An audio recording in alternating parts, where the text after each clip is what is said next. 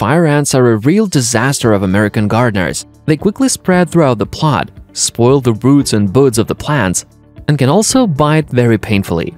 It's very difficult to combat them. Typically, farmers use chemicals for this problem, but such drugs can harm our crop and soil. To prevent this situation, you can use one natural remedy that can be easily made at home from baking soda and vinegar. These two products are cheap, safe, and eco-friendly.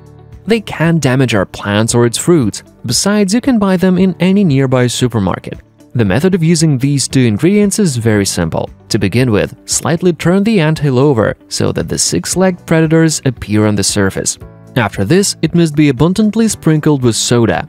Then the anthill must be watered with vinegar as much as possible. Since soda has an alkaline condition and the vinegar has an acidic one, when they are mixed, a rampant chemical reaction occurs. You will see how thick foam will begin to form. Repeat the procedure several times so that the mixture penetrates into the anthill as deeply as possible and affects the entire colony at once.